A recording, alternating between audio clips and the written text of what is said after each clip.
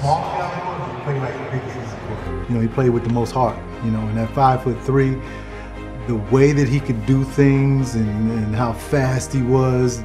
He was a spark plug. I mean, man, he had to be one of the fastest guys in the league. And I'm talking about this is with and without the basketball. So Muggsy, obviously, the heart of that guy to be 5'3" and play in the NBA.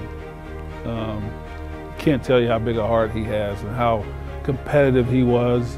I remember him basically taking me under his wing and just telling like, young fella, all I want you to do is run. Don't let me beat you down the court. You know, and he was serious. He said, I'll find you, just run. 64-58, Charlotte on top. Little fella, congratulations, man. We had some great times here at the Hornets. You've always been a leader, both on the court and in the communities. Keep doing what you're doing. I appreciate everything you did and everything you taught me while I was in Charlotte. I wish I could have played my whole career with you, buddy. Congratulations. I'm so happy that this is your night. I love you, man. I've said my whole life, you are a genius, and we're a genius on the basketball floor. All I can think about is the amazing memories that we shared on the court back in the early 90s. You know, and it's something that I'll treasure for a lifetime. You were not only fun to coach, but fun to be around. And I've always said there'll be another Larry Bird in the NBA before there's another Muggsy Bogues. You're the best.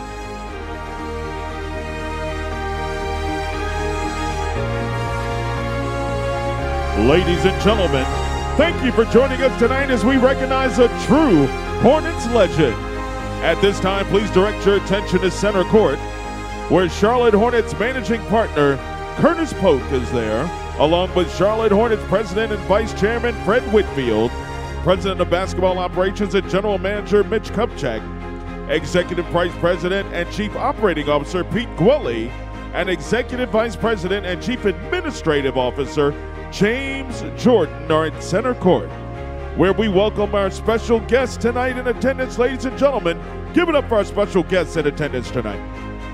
Now please help us welcome the two players who played the most games with Muggsy Bogues during his career, Del Curry and Kenny Gaddison.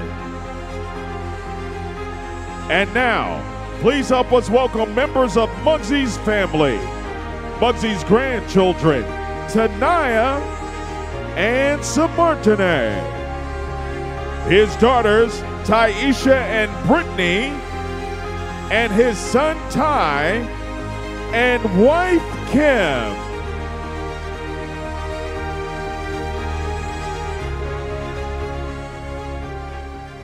And now, Buzz City, get on your feet and greet the man of the hour. Selected in the 1988 NBA expansion draft, he remains the shortest player in league history. He's the Hornets' all-time leader in assists, steals, and minutes played. From your original Charlotte Hornets, a 5'3" guard from Wake Forest, the one, the only one, Muggsy Bogues.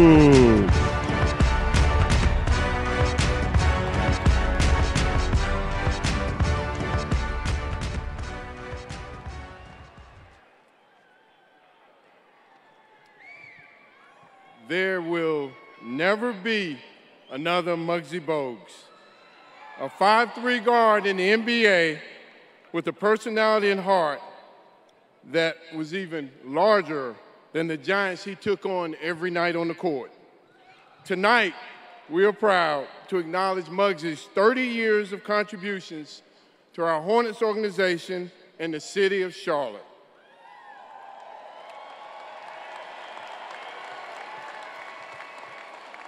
Muggsy came to the Hornets in the 1988 expansion draft, and even though he stopped playing here in 1997, he has never truly left Charlotte since then. This city embraced him, and he embraced it right back, making it his home and raising his family. After his playing career, Muggsy remained in Charlotte, turning his focus to nonprofit. His nonprofit, Always Believe, which he has spent the last 23 years helping kids reach their full potential as students and become well-rounded, productive adults. It is my honor to present Muggsy with this key to Buzz City in recognition of his achievements both on and off the court during his time with the Hornets. I'm pleased to unveil this sale that'll be displayed on the wall outside section 103 to commemorate Muggsy's place in Hornets history.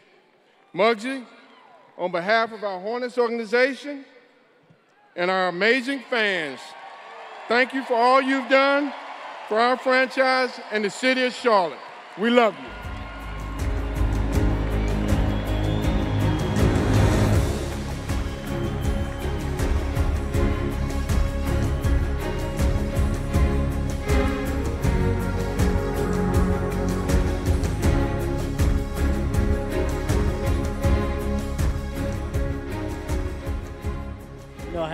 I had to adjust that. First and foremost, I just want to thank God for allowing this to happen for me to take place.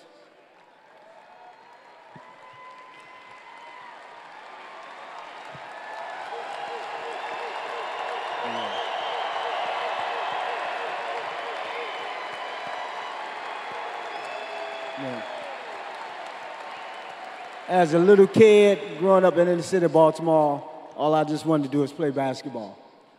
Just wanted to play basketball, not knowing it would come with so much criticism. But I'm so thankful to be here today.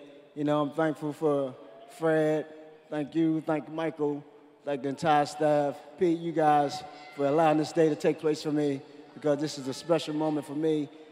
30 years ago, you know, this moment happened. My family and myself came into the city, and they welcomed us with open arms. It's never been anything less than that. They supported me, my family, the community has been nothing but blessed and grateful for me, so I'm truly thankful for that. It started here. This is where I really grew as a young man and to an adult. I'm so thankful for my family. They're here to share this with me, my grandson and my two daughters and my son and my wife. Gomez.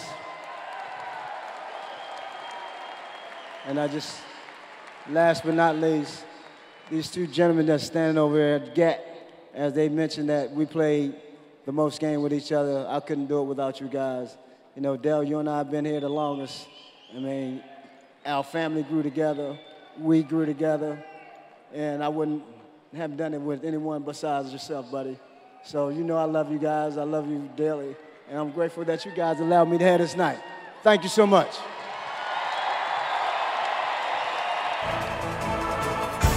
Buzz City. Let's hear it once again for Hornets legend #1, Muggsy Bogues.